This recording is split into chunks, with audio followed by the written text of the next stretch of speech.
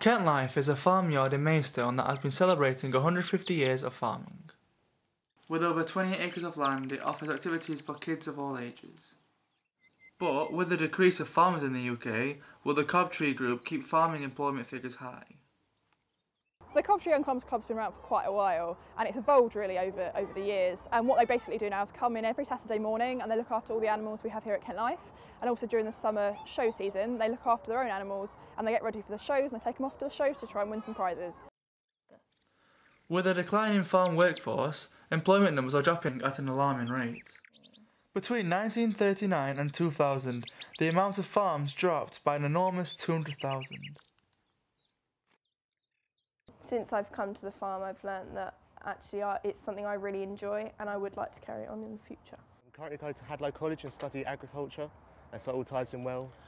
We spoke to one of the leading managers to see how they help the Cobtree Group get to grips with the trade. Well, the Young Farmers Group meets on a Saturday.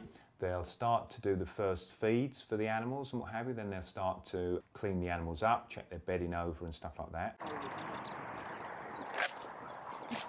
I think throughout the country there's a need for more young farmers groups. Yes, there's no doubt about it that a lot of the younger community these days do not really fully understand and appreciate where their food comes from.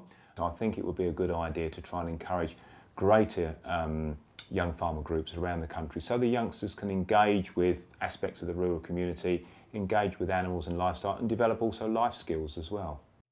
With an increase of young agricultural groups, farming employment can begin to rise again, keeping the farming trade alive for years to come. I've been reporting at Kent Life, back to Samantha for the studios.